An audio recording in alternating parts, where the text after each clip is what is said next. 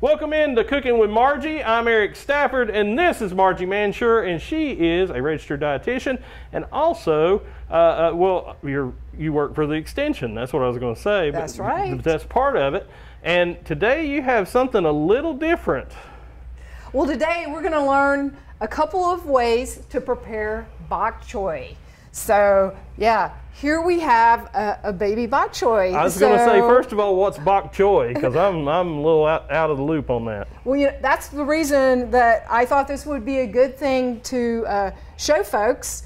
I think a lot of people, have you ever seen this in the grocery store? No, I haven't. Not that I know of. See, it just kind of hides there with all the other greens. Yeah. You know, it's just kind of like sitting there on the shelf. Okay. It's a little baby. So, a lot of people, they don't really know what to do with a bok choy, and it's quite a cabbage, okay? Oh, okay? It's like a Chinese cabbage. It's in that cabbage family. Oh, okay. And it has a nice peppery flavor. Really? You can eat the leaves raw, or you can stir fry them or saute them. Oh, okay. Yeah, it's a great addition to a stir fry. So yeah, I can't wait for you to try it today. Okay, sure. I'm sure I've had it. I just didn't know I was eating it. You might have had it at a Chinese restaurant. Exactly. And it might have been in some dish that you ordered and you weren't sure what all was in that. But yeah, could have easily been a bok choy. So the first thing, this is a baby one, and this isn't a huge leaf, but they do. There are different varieties, so there are definitely larger ones. I like the baby ones for if I'm going to eat raw, although you can eat the larger ones raw as well, but it's a little bit more tender. Yeah.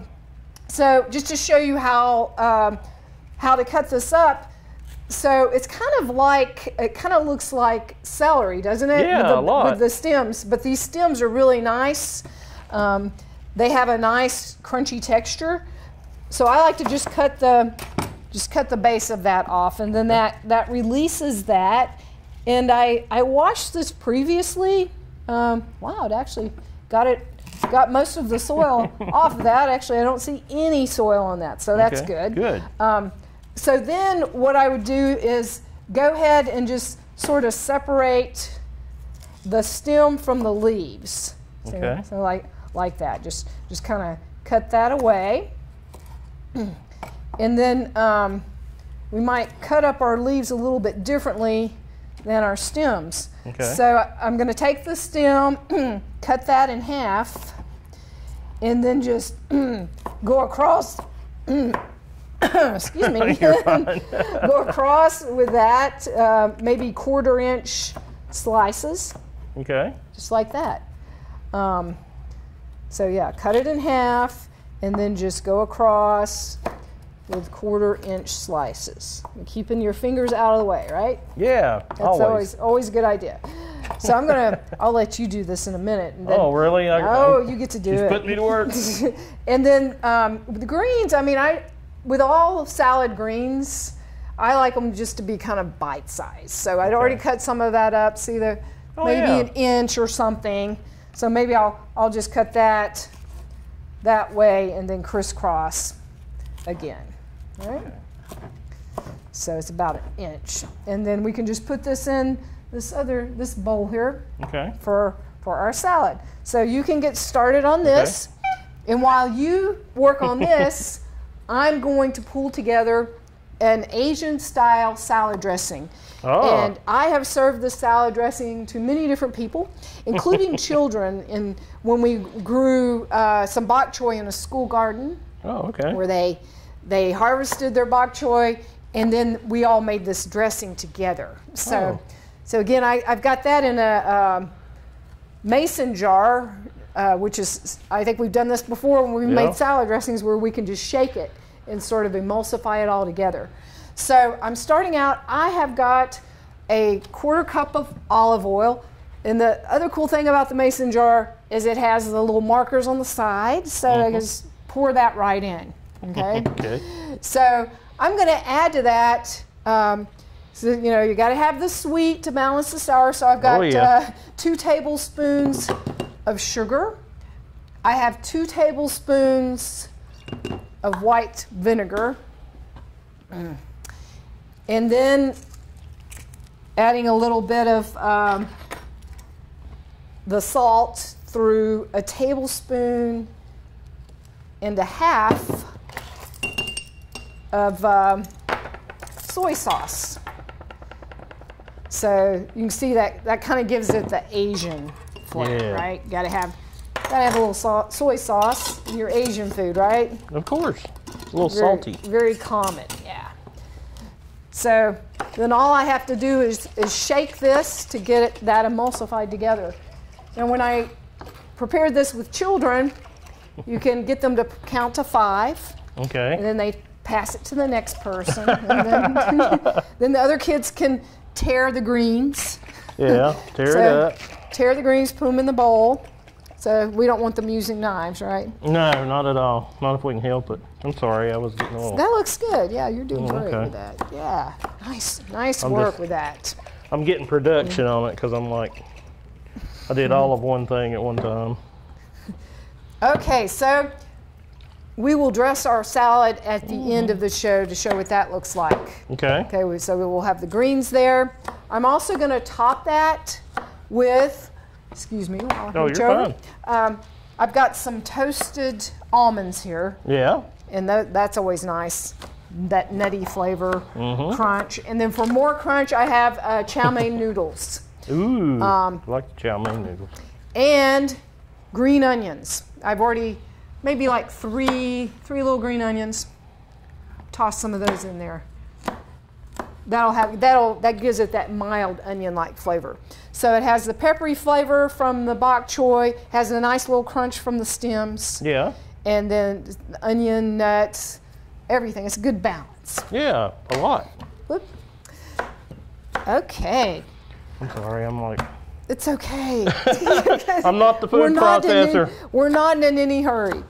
So, while he keeps working on that... She thought I'd be done by now.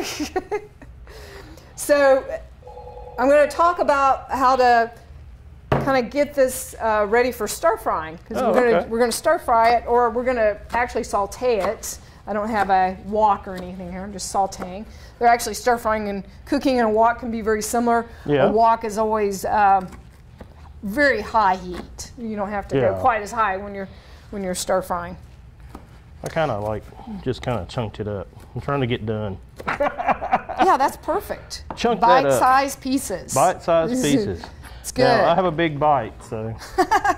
So it's all good. So I do chunky style. So for the stir fry, it's actually very similar.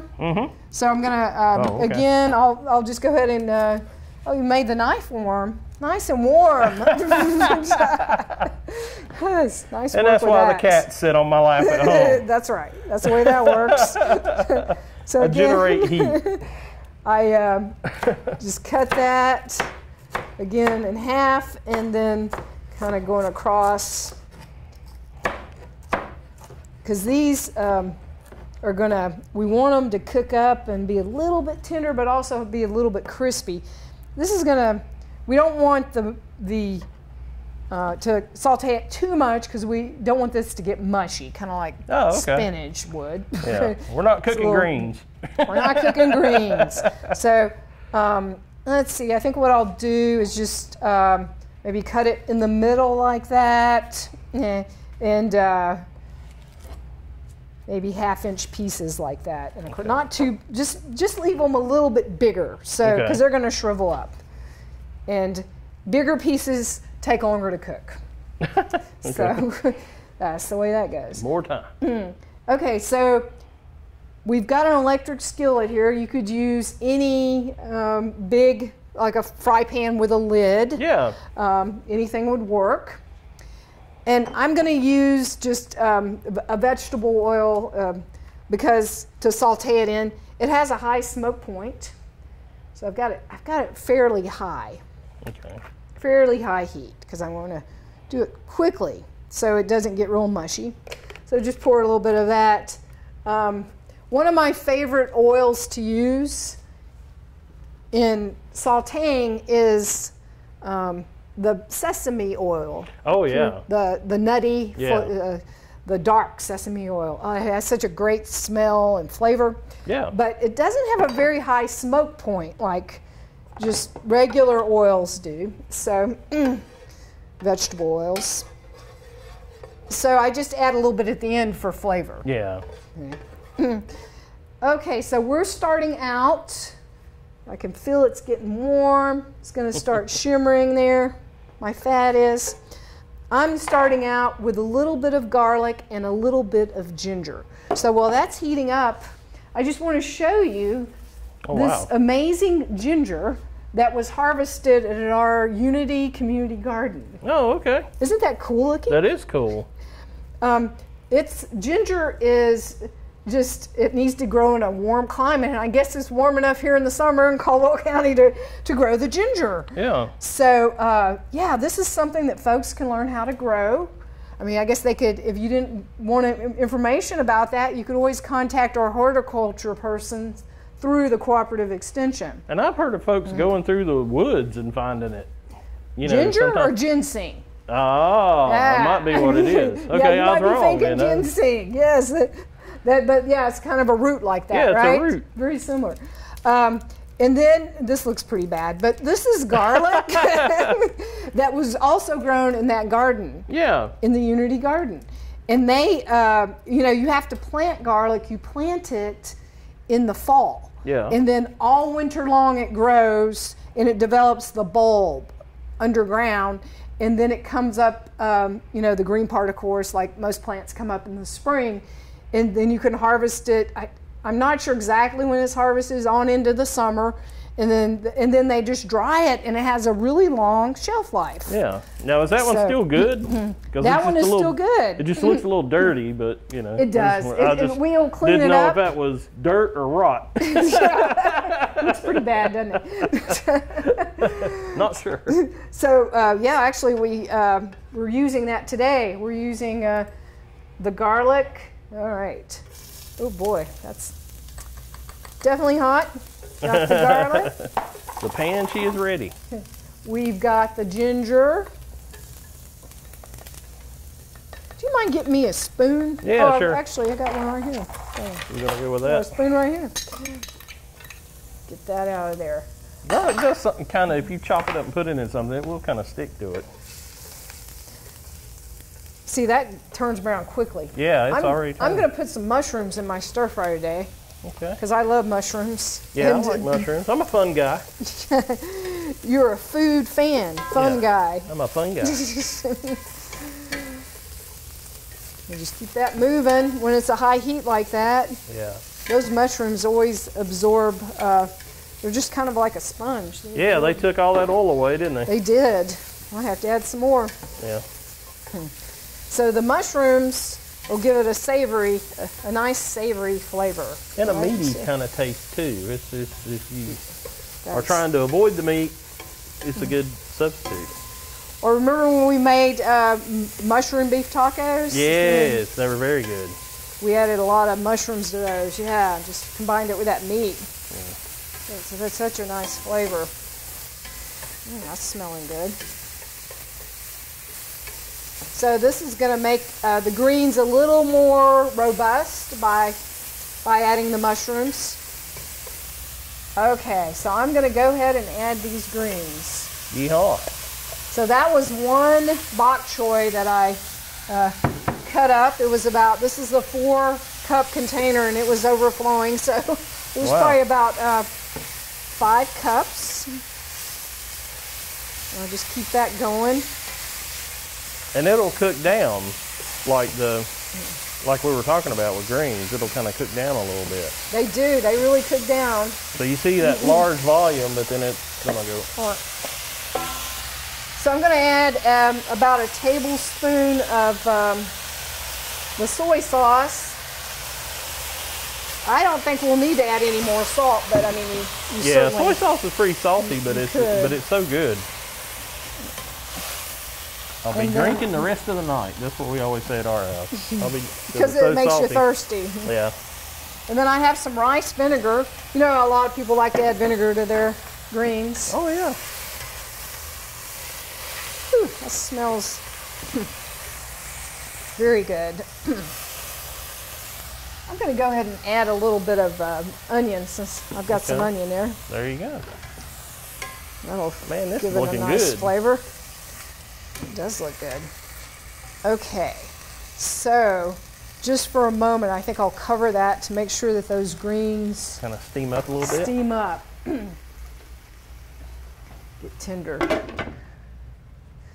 So, like I said, you could use those greens in any stir fry, and stir fries are so versatile. Yeah. You can put whatever you want. If I had the mushrooms, I put that in there. If I had bell peppers, I could put those in there. Yeah. Any kind of vegetable, pretty much. Always good to put the ones that take longer to cook in there first, and then keep adding based on how long it takes to cook. Yeah. All right, so that's kind of steaming steaming through, up. right? So it's going to we'll make sure that that's cooked just enough. Hopefully. Everybody has a different taste as far as that goes, how much they like things cooked up. But usually with stir fries, or if you're cooking with high heat, it's a little bit crisper, and that can be nice. Yeah. Can be nice.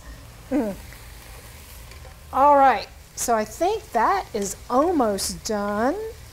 Now with these greens, not only do they taste great, they really do a lot for your body. Oh, right? okay. Yeah. So they've got a lot of potassium in them. So that's going to help counteract any the sodium that we're adding with the the soy sauce.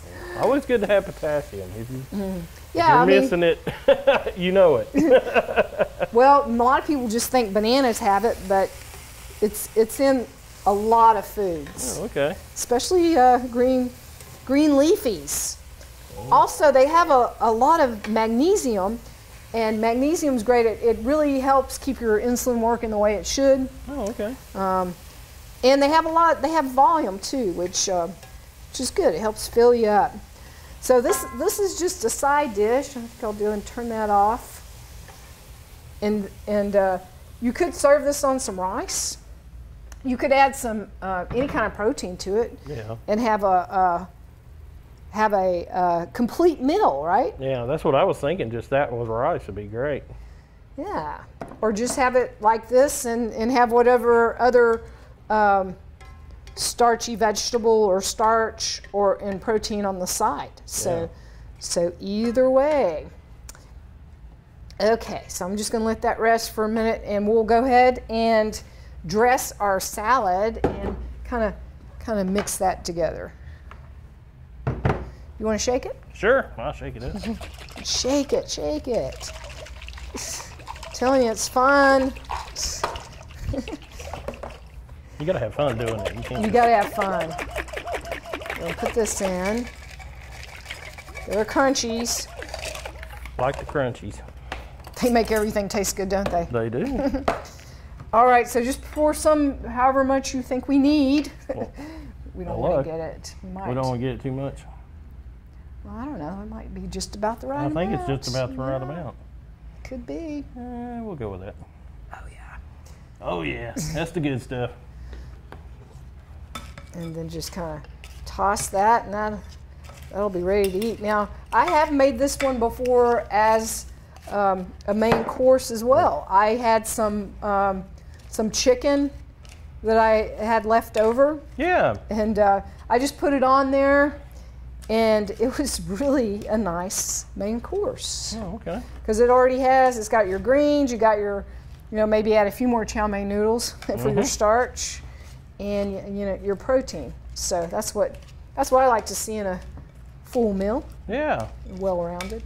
Yeah. All right. And that look nice? That does look nice. And then we have, I'll make you a little plate here. Oh, So well, that's even nicer. Yeah. You gotta have it. Gotta have it. Gotta try it out. Okay.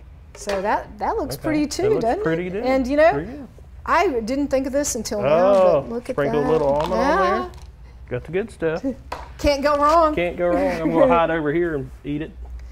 He's gonna give it a go. I'm gonna give it a go on camera. So you gotta remove the mask to eat. No matter what restaurant you're in. Oh, I'm fine. I gotta get 6 feet away. Get my pool noodle. Oh man, that is so good. It really gives a lot of flavor. All of our ingredients gave so much flavor to that. Especially that fresh ginger. Wow, isn't that something? It is something, and I had to go right for the mushrooms because, man, that's the best part. Well, I'm glad that you like the way it tastes. I look forward to joining you. And yeah, so next time you're in the store and you see that bok choy, you got to look for the bok choy. It's just kind of hiding out there. Okay. Now you'll know what to do with it, right? All right. Well, Margie, I appreciate it. Thank you so much. Thank you. Thank you. Have a great day. Have a great one.